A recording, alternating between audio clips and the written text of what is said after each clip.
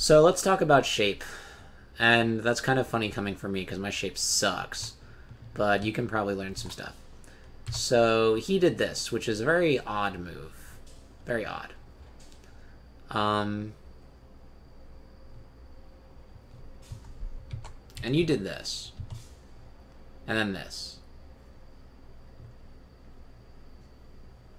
So if you weren't going to try this, why did you play here, right?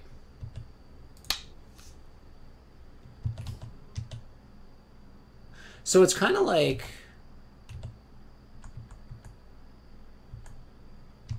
It's kind of like he played here, you played here, right? He played here. And then you played here. Right? Same situation. Which means this move, right? P16 doesn't make any sense. Oh, okay. So if you didn't think he'd push, that's a different story. So it's good to push here. Because so even if you do this is a pretty cool Tsuji that you can learn. White can Hane on either side. If black Ataris, white Ataris, black lives in the corner, and then white captures this in a ladder. See how that works? Gets the ladder. If black wants to take the outside, he'll defend, but that leaves white free to take the corner in another ladder. So that is the weakness of the one space jump when a stone is right here. And it's good for white to try to do that. So instead, if you wanted to play territorially and just back off, you could have done this. The knight's move. It's much harder to disconnect. Right? This doesn't even make any sense. Black can just, if he wants territory, just do this. White has a weakness he has to fix. Black can, like, play it. That's a little bit slow. But the idea is if you wanted territory, a knight's move is fine. You can even bump.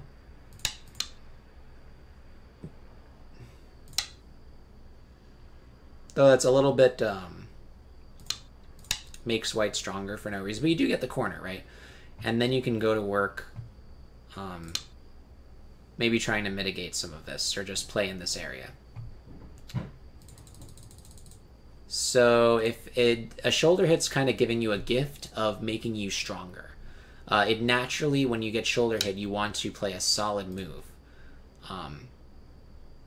or a nice. You want to respond in that area. So unless it's really disadvantageous, you don't really want to respond in like a disconnected way because, like I said, this push and cut caused a lot of problems for you. And then so I don't know if you saw that. Or not, but then you abandoned it, which was even worse. So now white's corner is even bigger, and black doesn't really have anything in compensation because there's a weak point here. White can just like fairy jump away, like be like la la la, and just like leave. And then if black tries to, you know, disconnect, white can just sack the one stone. And just like black doesn't really have any points in that area, and white has a giant corner. Just for a really simple idea. Right. So, and you'll get more, like, you'll understand, like, the sort of instinctual things more, like this move. But we can sort of see how playing a move and then that says one thing and then go, like, deviating from that just made things a lot worse because white just ripped your shape apart. So that was that corner. Let's take the next corner.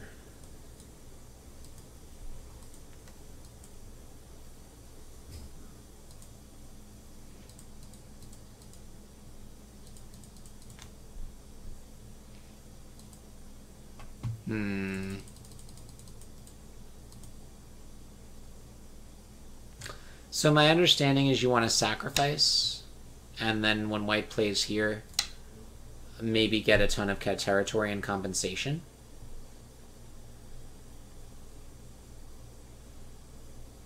That's sort of my understanding of your move here. Is you're saying, you can kill me. I will make more points than you. And we can see if that happens.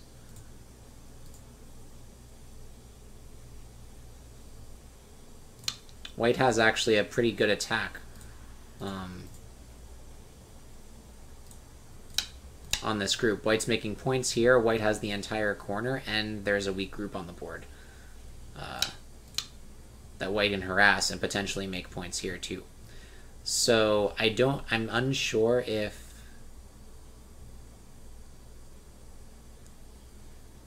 so there's 37 points if you played territorially right now.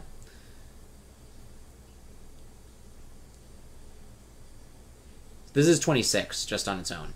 So White only needs 10 points somewhere to be even again, which White will get by attacking this. But then Black can grow. So it's just something you'd have to think about. So we see White not take advantage of this, instead try to abuse the shape. There was a weak point there. Right. And this was the other weakness of this shape, right? The ladder doesn't work. Yep. I'm almost wondering if a Tanuki is just better in this situation. Like, there's no version of this where you're okay. Right? Like, there's no version of this where this works out. So I'm thinking you get some forcing moves, maybe out of it. And then, like, do this. Saves the corner. White doesn't make any points in the corner. It gets 2, 4, 6, 8. Like, maybe we'll give this 8 right now. Or maybe just do this right away. And then just let White... Because White needs to spend another move to completely remove the Aji, right? White needs another move. And if you feel like this is big enough, you can always pull it out. No, you can't do it with that. Don't do that. Stupid. You can at least get some forcing moves out of it to try to secure some more points. Or just, finish this up, and then you've got some points, you took the corner, your group is alive. Game proceeds semi as usual, you're a little bit behind, but not really anymore.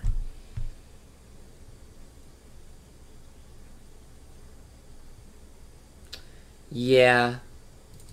The thing about that, though, is, like, this is a very weak group now. Because this group is strong, and this group is strong. Which means these stones toward the middle are really just a thing they're just going to get pushed around.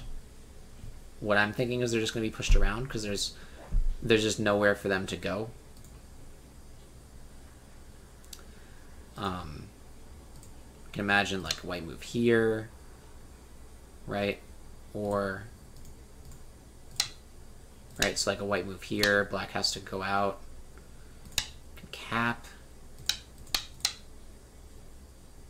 There's just a lot of, and then white can even come back and take this. And so now the corner's dead. This is still kind of under attack. Then maybe white can take another big point here or something. So this group is kind of just going to get pushed around. It won't be an asset to you. It shouldn't be, at least. Should not be an asset. So I would definitely think about sacrificing those stones. And it's hard to think about sacrifices when you're still starting out at the game. You cling very closely to all of your stones, right? But it is something you have to think about. Yeah, so he started the attack. White got points. More attacks. This is exactly what happened. Fighting. Cool. Fighting spirit. Nice. You're almost connected. So close. But now it looks like white has the weak group, which is cool. Which is cool. It takes a long time to learn what to sacrifice and what not. I still don't know yet. So don't feel pressure.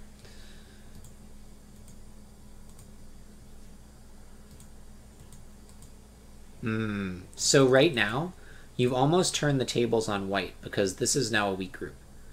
So what you can't let happen, you cannot let white connect. Because if you do, that weakness is gone, and you can't...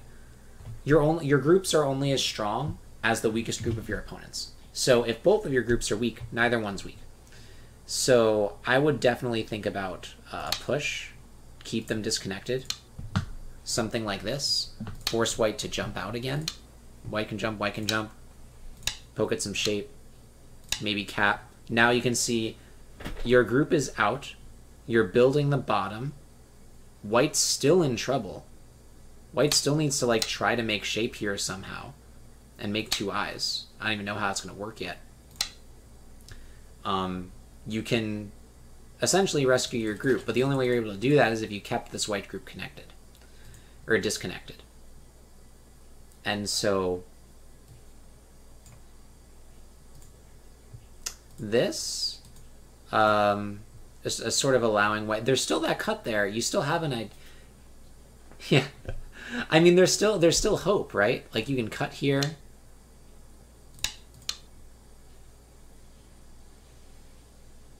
Yeah. But you can cut here, and after this, white still has to come back for the shape. Black can harass down. Descend.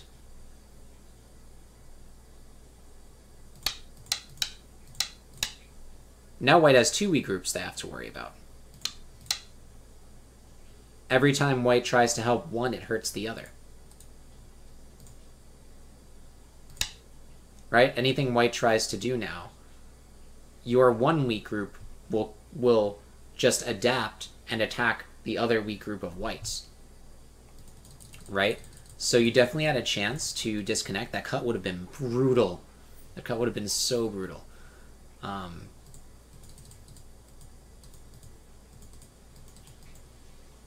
And now your group's out. You're even threatening this, actually, because this is an Atari on these stones. So white has to take, and then you can just connect everything up. So, right, so disconnected. It's the basics, right? Just the quintessential basic theme of Go. Keep your opponent disconnected. That's what he did to you in the corner. He kept you disconnected.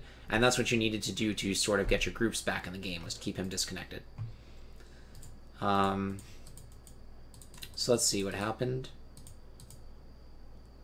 Ooh, you got the cut. Okay. White's a little bit stronger in this area, so it's a little bit harder for you to attack. Hey, you did what? Oh, nice. Look at you. Look at you go. That's awesome. Seriously. So, okay.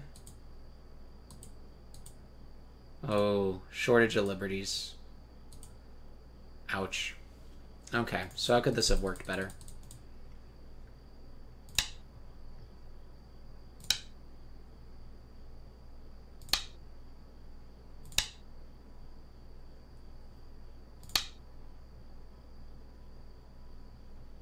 Yeah.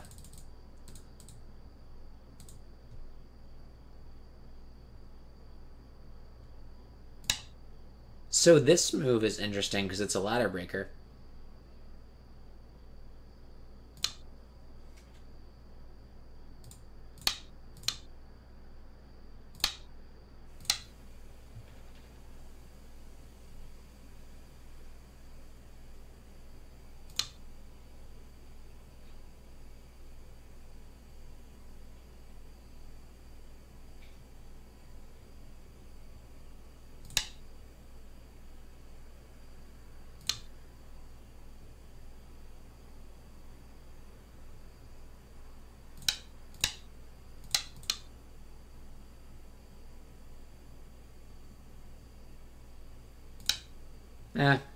It's tough.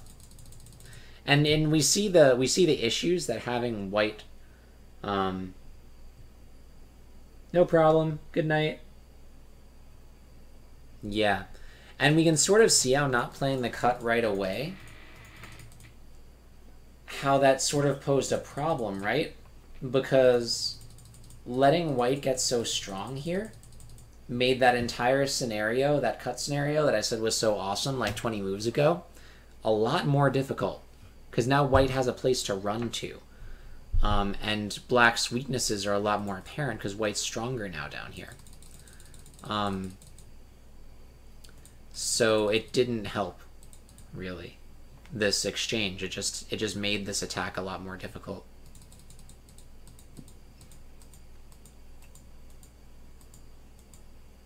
Alright, you got that. That's good. Wow.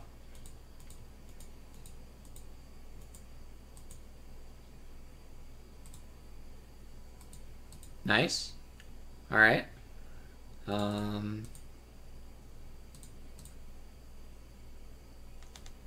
Yeah, no one came back with that. That's so big. That is so big.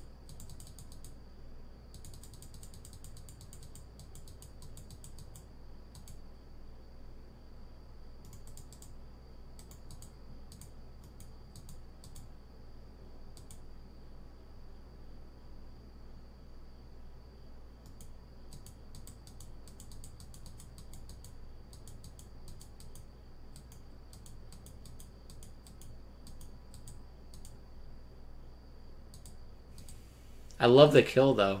The kill is great.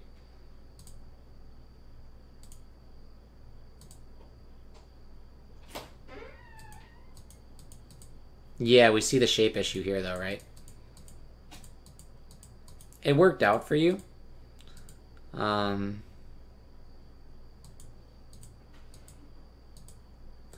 Yeah, but we see the shape problem here. Again, that push and cut. That keeps popping up in your games.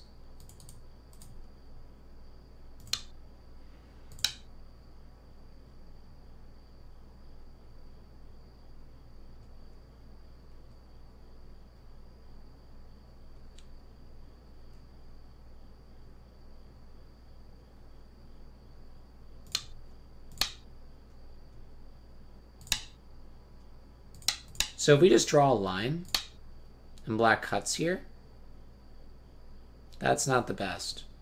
So it kind of had to do that. But yeah, the push and cut's a little difficult here. So how I would have played this, just some different ideas.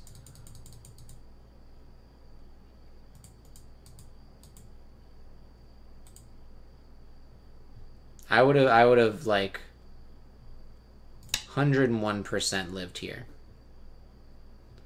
If white wants to take the ko, this is a forcing move.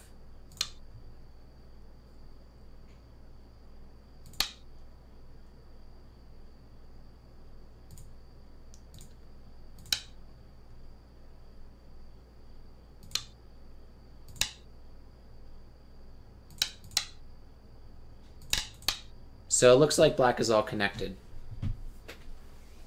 and happy.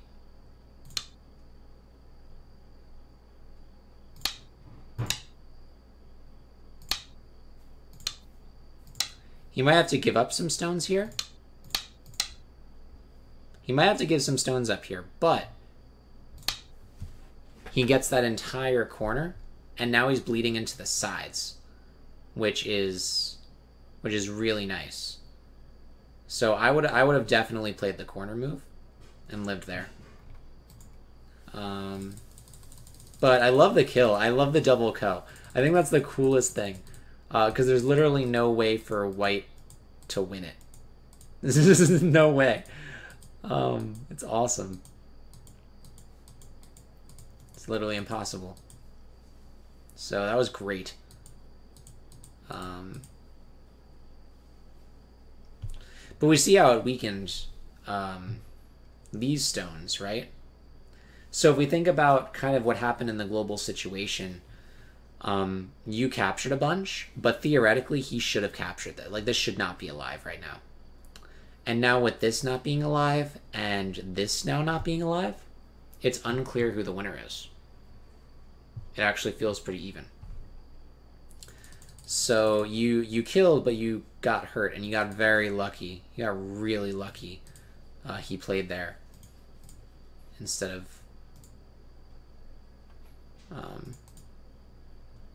just playing here.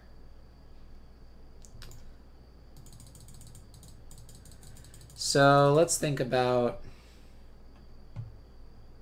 Hold on. I feel like this can die too. What do I feel like this can die too?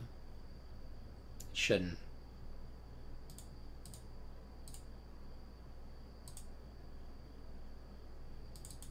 Probably not now.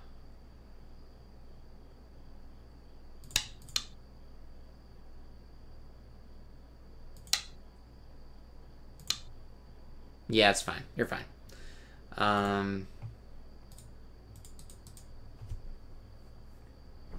Yeah.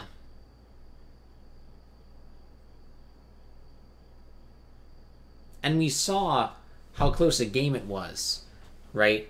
Even with your captured corner, we saw that white was only a few points away from winning. So could you imagine what would have happened if he captured all that? It would have been GG. So that's why I would have thought to take that corner first and just live there. You know, let white do whatever. You know, it doesn't matter. You just ravaged the side of the corner for him. That's like 35, 40 points. So let's go back to the main ideas. So some things to work on. One space jumps are great, but be careful when there's a stone right there because they could ram their head in and then cut on either side. So if that's the only shape thing you remember and take away from this game is to be careful in this sort of situation. If the stone was here, right, that's fine. Because it's not at the critical weak point. That's why we poke there, right? You see people poke at these shapes. That's why that's a poking point, because it's the weakness of the 1 point jump. So you don't want to play that shape if that stone is already on the board. It's kind of like playing into a pre-poke, right? It's like white got the poke in for free, almost, and you weren't able to respond to it because you didn't have the time. Yep, bull in the china shop. That's exactly what it is. So if you can remember the weakness of the 1 point jump as a shape, that's a great thing to take away from this game. Another great thing to take away from this game